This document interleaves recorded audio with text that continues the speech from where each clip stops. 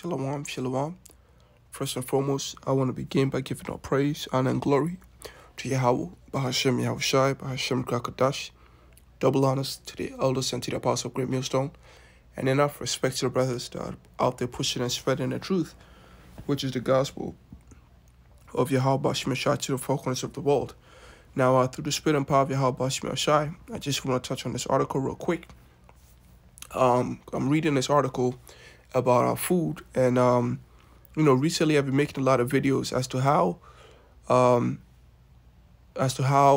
the common man is being groomed, okay, into submission by means of what? By means of withholding, okay. Government benefits, government aids being taken away.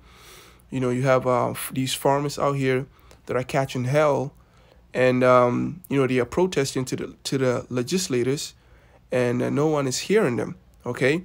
And if they do hear them, nothing is actually being done to help them, okay? And if something is being done to help them, it's not something that's being done to make them completely self-sufficient, all right? It's only something that just helps them get by with their afflictions, okay?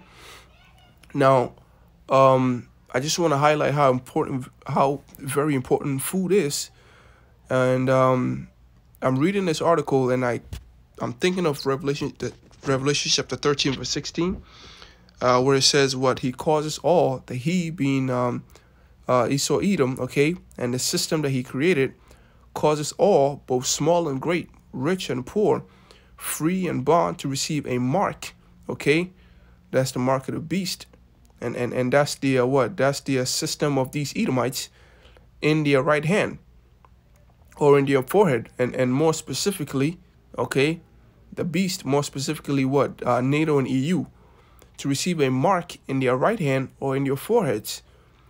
It says, so the causes means to what? To make someone do something, to compel someone, okay, to put someone in a very difficult position to where what? To where they ultimately relent and they do what you want, okay?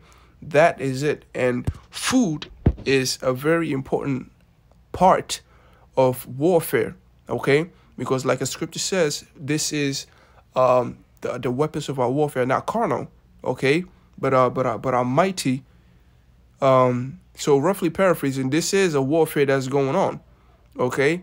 And so one of the things that we fight is the so-called reformation of the world as we know, or what's commonly known as the New World Order. So seeing as how this is a warfare, let us find out how important food is, okay, in turning the tides of war, okay?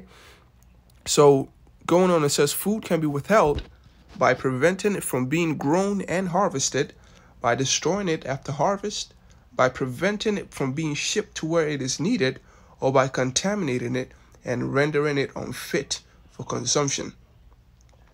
Indigenous farming populations have been scattered or exiled from their native lands by conquering armies to make room for their own colonists, who would subjugate and establish their hegemony over the local inhabitants. Okay, so when you have control of food, right?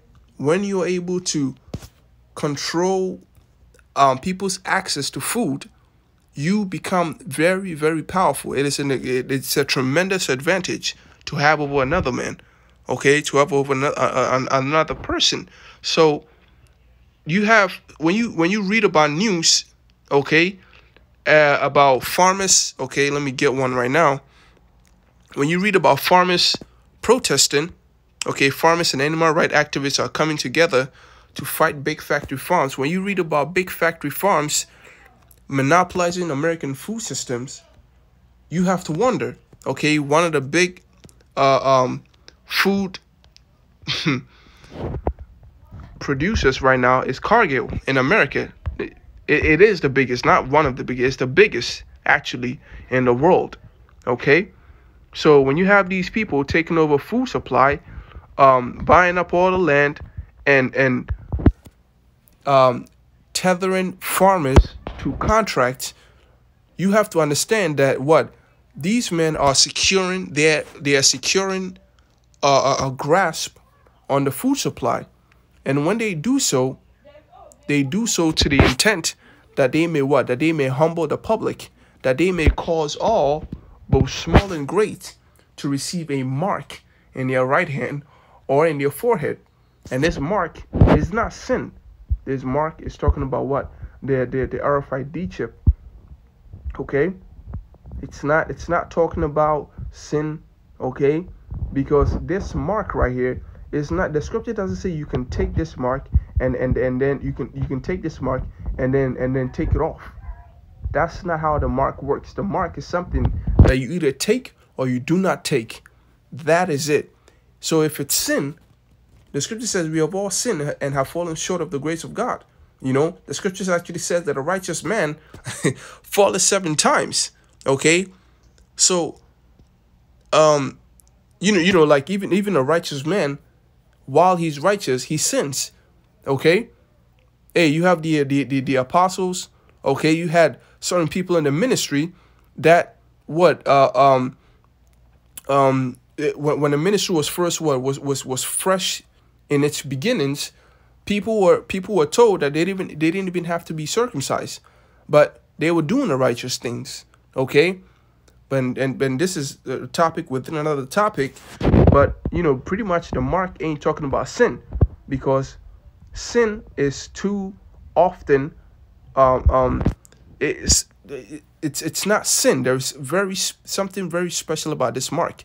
It is something that you either take or do not take, you know. And so if it's sin, then we have all taken it and we should all die. And that's not how the scripture describes the mark to be. But like, again, I don't want to derail the whole topic. So let's get back into the the topic, and keep the video on track. So one of the ways in which he causes all is by controlling access. Okay, it's by controlling the food system, you know, and through that he can humble the society and make society and bend society to his will. So let's read more on that. It says, ancient armies have salted the earth and destroyed irrigation system to make an area unsuitable for growing crops. In the culmination of the Punic Wars with Carthage in the 3rd and 2nd century BCE, Rome defeated the armies of Hannibal, destroyed his empire, and they plowed his land with salt to make it infertile. The Roman practice of contaminating water supply by dumping dead animals into wells has continued into recent history, as demonstrated by an instance during the American Civil War when the Confederate soldiers fouled the water supplies of the Union forces with dead animals. Okay, so food is very, very important. When you hear brothers preaching about how the food systems are being controlled, take that seriously. Okay, take that seriously. Watch. Okay, and be very, very diligent as to how food is being controlled. How is our access to food being restricted? Read more about Cargill, man. When you go to Google, just specifically type in this company, Cargill, right? Cargill and John Deere. Okay, type in these companies, and you're gonna find out these companies are like, they're insane. There's a secret agenda going on to take over the entire, like it says, the leader of a global enterprise with long records of success in agriculture and food sectors, you know, and they do so by what? By afflicting the poor.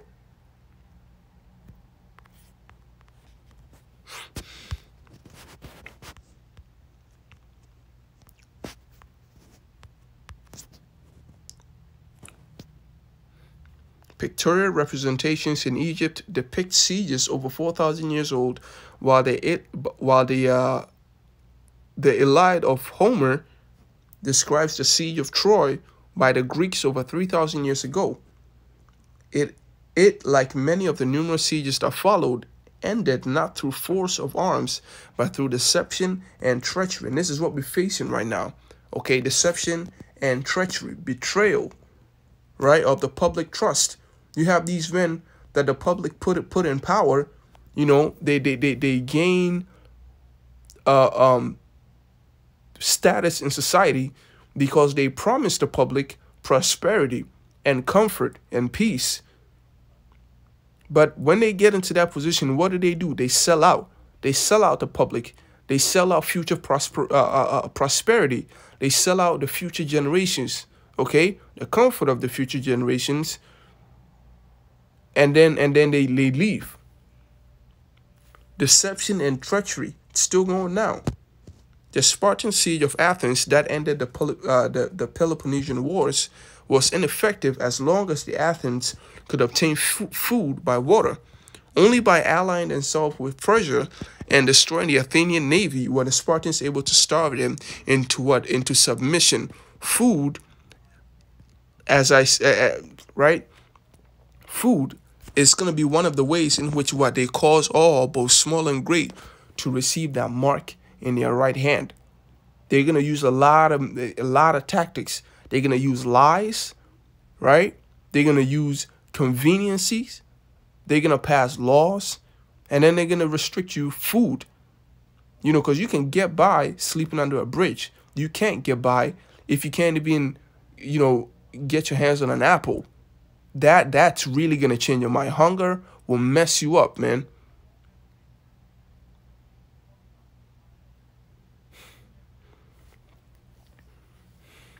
Let me see if I can get more on that.